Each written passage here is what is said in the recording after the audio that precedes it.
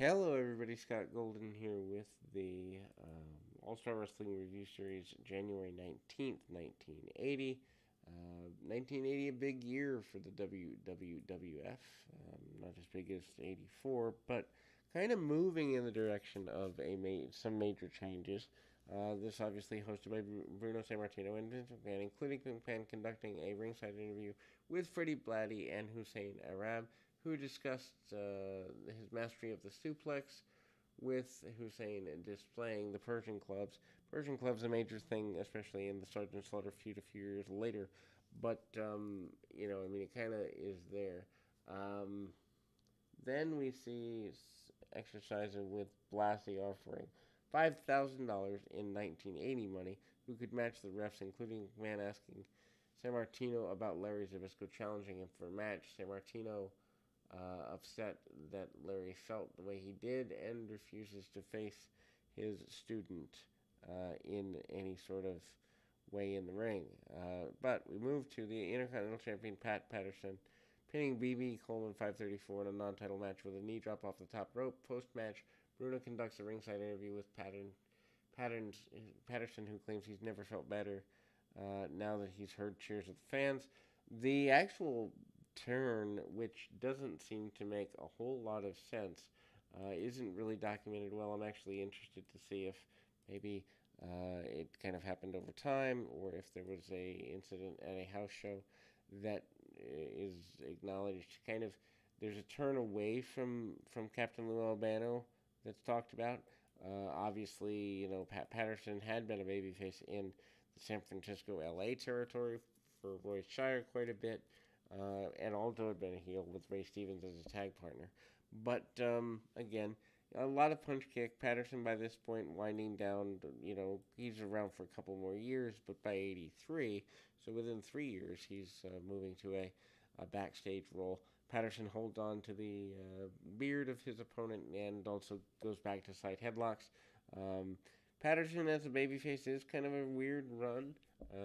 He obviously the Sergeant Slaughter run, which becomes really major in the next little while, and the alley street fight and all of that, which is in the spring of 1971 or 1981. I'm sorry, but anyhow, um, more scientific match from Patterson. Patterson, at this point, kind of trying to win the fans over. He eventually does the top rope knee drop, and again, the interview is very humble from Patterson in comparison to his involvement with the Grand Wizard previously coming into the promotion and all of that. We move on to the next in the series of matches, which happens to be more towards the wonder that is Rene Goulet pinning Jose Estrada, 628 with a gut wrench suplex. Estrada, obviously a mainstream regular enhancement talent. Goulet doing the flying Frenchman gimmick a little bit here, although again coming back after 8 years absence. Very good on the mat if you need to learn basics, if you need to learn timing, selling, facials, and all of that. Goulet certainly good with that. Both guys grappling over head scissors and other basic things. Estrada managing as an enhancement talent to still look credible. Takedown and holding him in a front face lock for several minutes. Goulet finally gets out of that and manages to get a little bit of offense before getting taken down with another reverse chinlock, knee bar, and other basic moves by the wonder that is Rene Goulet. And again, he does win the match with a gut wrench suplex, which for the time is a pretty big deal. Hussein Arab says he hates speaking English because it's insulting to his heritage. Says the Iranian people are, in fact, better with oil and all of that. Also indicates that no one will be able to defeat him with the Persian clubs. He does swing them, and I believe at this point they are the legit clubs, not the gimmicked ones that were shown on the collector's show over the last couple of weeks.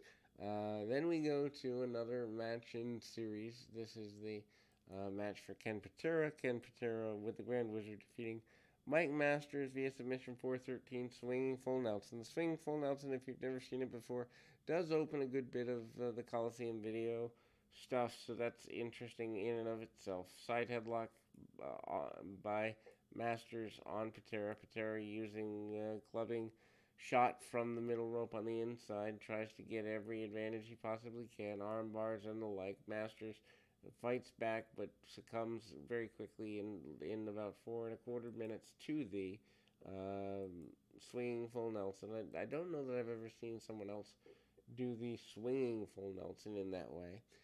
Then we go to our next match, which again, the pacing of the show is good. Actually, the more and more I'm watching these old shows, the more I like 1 hour wrestling shows versus 2 hour. This is the tag team champions, Ivan Putski and Tito Santana, defeating Johnny Rods and Baron Michael Cicluna. 9:21. Santana pinning Rods with a flying body press. I don't know necessarily why this match didn't go 10 minutes, but it does. Match itself is pretty basic. Cicluna had been a major force 75 through 78 into parts of 79, but hasn't been seen as much lately. I think so much new talent coming in. That's kind of the thing. Putski obviously there for the power moves. Santana there for the finesse. The heels do take more than average amount of advantage, and Putski gets choked out over the bottom rope, among other things. Basic stuff, nothing necessarily too serious, but at the same time, it's there enough that, Tito Santana coming in with the flying body press is happy for the fans.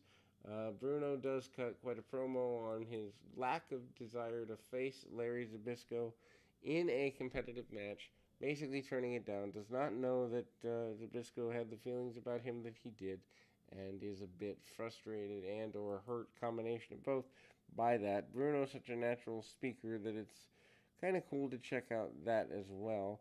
We close the program with Larry Sharp defeating Angelo Gonzalez with a pile driver. Larry Sharp, who ends up opening up the Monster Factory Wrestling School in the New Jersey area for the next several decades before finally turning it over to various other owners over the years. But anyway, that's kind of there. And again, a Hulk Hogan match here as well. 2-on-1 with, the Larry Sharp match is on another edition, so my mistake there. Anyway, the close of this particular edition is the Hulk Hogan Steve King match, handicap match 247. King submits to an overhead backbreaker. Obviously, you're not going to get the same reaction that you would with Hogan, with the leg drop and all of that. The idea of putting him against two men is obviously to get him ready for Andre the Giant, which eventually does happen in time for Shea Stadium in the summer of '80. Hogan does look pretty indestructible here. Bear hugs and the overhead backbreaker and getting the submission victory. Freddie Blassie very happy with his investment. And we close on that note. We'll be back with more right after this.